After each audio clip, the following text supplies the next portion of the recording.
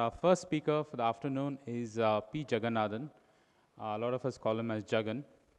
Jagan's worked for, I don't know, a few decades with BNHS. He works with NCF. He works on, he's a bit of a madman, suddenly gets into dragonflies, suddenly gets into birds, suddenly gets into various things. But he is he's probably the only person in India who tried to do he did his PhD on probably one of the rarest birds in the world. And I'm not going to talk about it, so I'm going to let him talk about his search for the most elusive birds in the world. Jeganathan, over to you. So whichever the half which you want to attend, and I leave it to you. So it's going to be like this. So it's going to be two parts. So I'm going to talk about two birds which are critically endangered and thought to be extinct, and some people still believe that they are there, and I'm one of them. So I'm going to talk about two birds which are present here. This is a Jerdon courser, critically endangered, thought to be extinct, and rediscovered again. And then Himalayan quail, known as mountain quail, in Uttarakhand. This is in Andhra Pradesh. So I'll talk a bit more elaborative about this courser, and then a bit about quail. So I'll talk about whether they are extinct or not, and why we think that whether it's not extinct or whether it's extinct, and things like that. So the part one would be how to lose a species in 10 years. That's Jerdon's courser. So we have three coursers in India. This is cream-colored courser, and this is beautiful Indian courser. With these two birds, like completely open area, they walk a lot. Most of the coursers walk a lot. And then the third one we have is Jerdon's courser, which is confined to Andhra Pradesh, and it's quite a peculiar bird, which is nocturnal, active only during the night time, and walks a lot.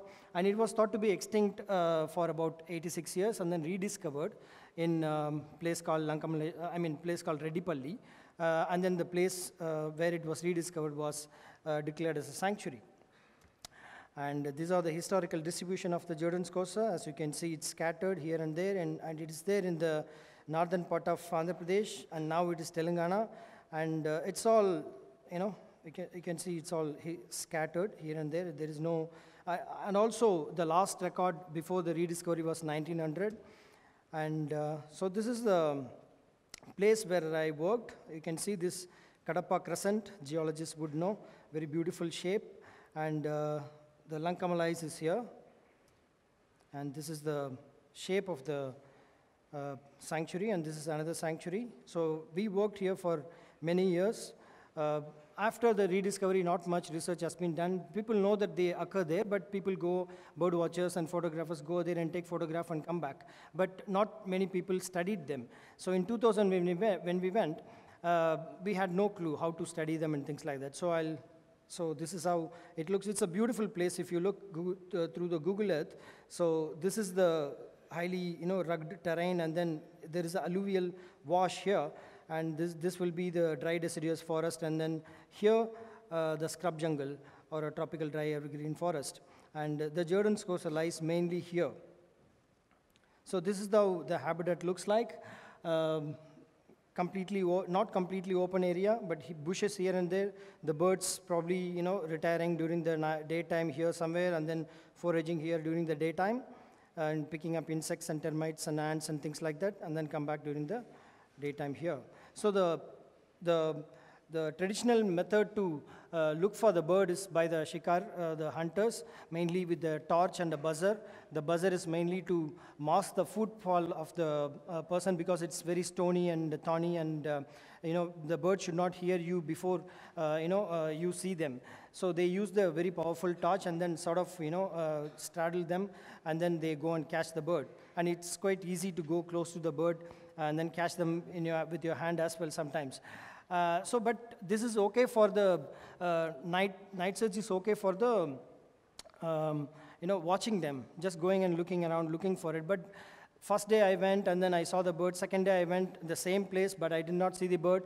It doesn't mean that the bird is not there, just that I have not seen that. So this is not a reliable method to study them. Watching is different and studying is different. So what we did is something quite novel. We put a tracking strips or a soil strips. We collected roadside soil. Those days the road was not, very wide, and there used to see a lot of mud.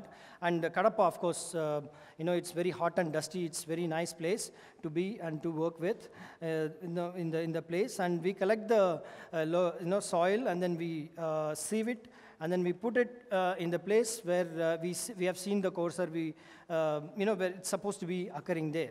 And these are some of the equipment we use. And also we collected some, carrying this soil is very heavy. I mean, each one would be like, 4 or 5 kgs, and you have to carry that in that hot, sunny Kadapa, in the scrub jungle. You have to walk through, and 3-4 of us will be going, and then, clearing the land, and then putting up this tracking strip is not an easy job. So we found it very heavy, and then later we found a hot mix plant. They mix the tar and the tarmac and the gravel, and they dust out the the very fine dust, and then you get that, and it's very like a cement. It's very nice, and it was easy to carry in the field, and then we just piled on it when we saw this, and the footprint retains very nice in this kind of medium. And this is how we do things over there. We select a place, and then we put a string so that it's straight, and then we clear that, and then put this mud or a sieved soil or whatever, and then we use the builder's trowel to flatten it. And then we, the shiny appearance should not deter the animals or birds which are going through that place, so we take the local soil and then camouflage it. And then we did this in a few places to know how the footprint of the Jerdon's courser looked like, because the call was not known, and we weren't having a camera trap those days, very many. So we have to rely on this traditional method. And then we got the 1 or 2 camera traps. Those days we had this Trailmaster camera trap. Many of you would know.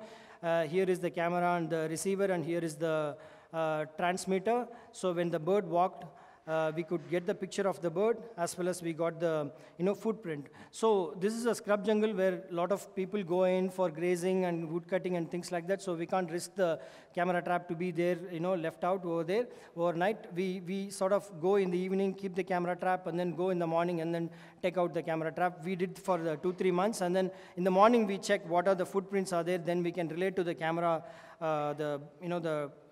ticking numbers over there. So then we have to come back and develop. I've seen this photo after a month after there used to be a 36 roll. So only after you finish all the 36 exposure you can go and develop those things. So it was quite exciting to see the bird, and then we could relate it to the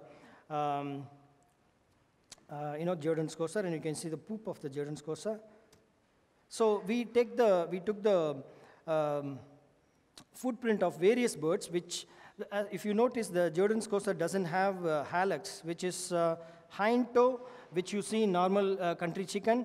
So we selected the species which doesn't have this hallux in that region, and then we have sort of made a library of plaster cast of various birds, as you can see. These are all cursorial birds, by the way, so they walk a lot.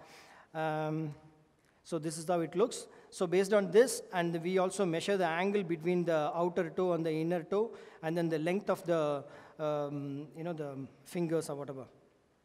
So based on this, we figured out that it is possible to identify the Jerdon's courser footprint, Jerdon's courser by their footprint. As you can see, only the Indian courser is very wide. The angle is very wide, and all these are very wide, and this angle is slightly less.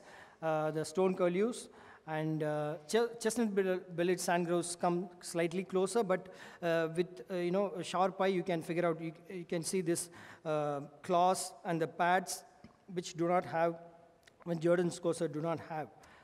So we did this tracking strips, not in randomly, but in an array of 50 to 100 meters in the scrub jungle over there, and these are the places where we put tracking strips. Each dots, will have at least 20, 30 tracking strips. Quite hard work to do. And then we got the Jerdon's courser in 3 new places where it was not known to occur. So all within the sanctuary, but this is the place where it was, known to occur very frequently. So we got it more, and we got it here as well. So we wanted to expand this survey, which we did. So just to show that, how difficult and how not common this bird is. So we did some 10,000 tracking strip nights, and then we got only 13 strip with Jerdon's courser tracks. And the call was not known before, so we recorded the call. And I'll just play you the call. Okay.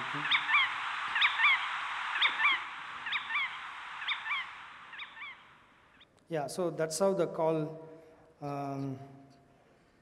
sounds like. It's there in Wikipedia. You can go and check out. And we was very excited because, you know, we don't have to carry soil and we don't want to do very hard work and all. We can just play the tape and then we can elicit the response, but we were wrong. You know, we did survey all along the Lankamalai foothills, but we got only in 3 places, which, you know, not very encouraging. The bird doesn't respond, you know, very much for the call. And we sort of, you know, during the course, we know that the bird occurs in scrub jungle, but what kind of scrub jungle? It needs certain amount of, you know, height of bushes. It should not be completely, you know, small bushes. There should not be, large bushes. So it should be a mix of both. So that's what we did. And then based on that, we sort of, did a habitat suitability map. And the red color indicates these are really good habitat. And we did the survey in these places, but there are, you know, the various threats for this scrub jungle. I'll just go through very quickly. So this habitat destruction is one of the main thing. Most people clear the scrub jungle. It's very easy to clear, you know, several hectares in one day with a bulldozer and, you know, poke line and things like that. Slowly people are moving towards, you know, there is a road goes right next to the scrub jungle and a lot of lemon farms coming up. And then even the department also do a lot of developmental activities within the sanctuary, you know, because these are all known as, sort of, you know, not developed areas. You know, if there is a scrub jungle, if there is an open area, they tend to go and plant, you know, eucalyptus or Pongamia pinnata or whatever inside the, you know, open area. So we have to educate them. And also one of the things which I mentioned, when the Somasilla Dam constructed somewhere in Nellore district, a lot of people moved and then most of the people given land over here. So as you can see, lots of red dots means the recently made, you know, developed villages. So all these people go to this forest area, which are, you know, Jerdon's Kosa occur there. And illegal bird trapping, we could not quantify, but it is happening quite a bit even now. And one of the major threat we faced was the Telugu Ganga Canal. You know, morning we heard about the linear intrusion. This is one classic example of, you know, how the linear intrusions affecting the critically endangered bird. So this was the original alignment, and then the irrigation department do not know this is a sanctuary. There was a communication gap between the departments, and then they just, you know, gone inside the sanctuary and then destroyed one of the places where we found the Jerdon's Kosa. We've seen the Jerdon's Kosa. Now it's not there. So I have not recorded the Jerdon's Kosa there since then. So finally, we have to, you know, fight for 2-3 years, and then we realigned the canal, but still it's not, had its own impact. Like you can see, it come very close to the, we wanted this to be like this, but they wanted to be like this. So a lot of negotiation goes on, and then we finally got this land, whatever the land between the canal and the sanctuary is, belongs to the forest department now. You know, these are good places for the Jerdon's Kosa. So we wanted to concentrate our study, you know, we got some quite 200 camera traps. The department was very helpful, and then we got some 200 Reconyx camera traps, and we filled the entire place into, you know, we wanted to find the bird, because we got a very, normally we get this criticism, where is the bird, you show me. I mean, you're saying that you have seen this, and you have saying that, you know, you got the footprint and photographs and all, but I want to see the bird. It's very difficult. It's already rare, and it's very secretive, and it's very, you know, elusive. So it's not easy to everybody. And also, it's since it was rediscovered, the population has declined quite drastically. So 86 people would go for about an hour or so, and they would see a bird. The detection rate was quite high. They will just go for 1 hour, and then they will see twice the bird in the same place. But when I was starting in 2000, it was about, we have to search for 24 hours. And then only we got 2 sightings. And in 2008, after the canal and all came, it was, you know, 36 hours, 0. We did not see the bird. So the last sighting, the reliable sighting or record was in 2008. So that was the last time. So we wanted to show that, you know, this bird occurs there. We know that it occurs, it's just that we could not find them. So we did this survey. This indicates the The dots indicates the number of camera traps we surveyed. We surveyed this place is a good place. We surveyed again. Basically just filling the entire place into with the camera traps with our survey effort. And this is we got nearly about 1 lakh photographs and 50,000 camera nights. The Jerdon score is 0.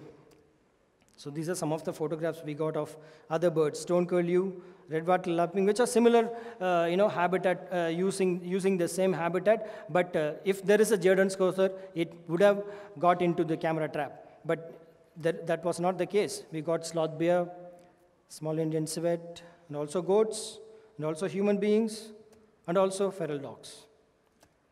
So yeah, so this is just a graph showing that in 2001 and 2003, this is the detection rate we had. This many times we have got the Jerdon scosa, and for the lapwing and for stone curlew. And if you look at the camera trap survey, it was more for these two birds, and for the Jerdon scosa, it should have been this much, but we haven't got this. So one of the possible reason we could tell is that after the canal, and also with a lot of this kind of small developmental activities within the sanctuary, the habitat has changed. The bushes have grown too much, which made this bird possibly unsuitable for this bird to live. So can we conclude that this bird is extinct from that place? How many of you? Gone. Yeah, so he's saying gone. So let's see. So part 2 is Romeo error. So I'm going to give a small break for you. I hope it works.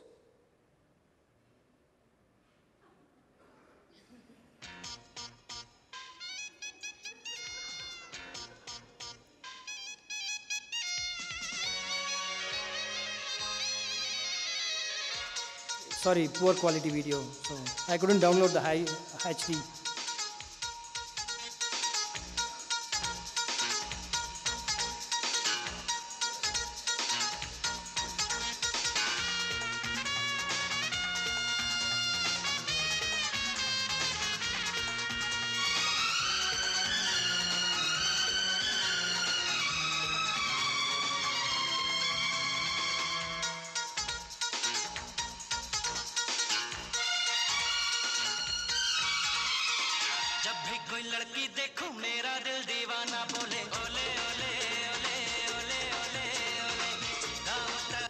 Okay, enough. Wake up, guys. So, Romeo error. I'm going to talk about Romeo error, which is the case study is Himalayan quail. So this is another bird which people, think that it's extinct. So I had a chance to, go and look around the place where it was known to occur and where it was reported and stuff like that last year. So it was quite exciting. And the place there it was known to occur is Mussoorie and Nainital. The last record was, 140 years ago. And, the records are from this kind of habitat, really high altitude. And some of the people, model the habitat, the possible potential distribution of this Himalayan quail.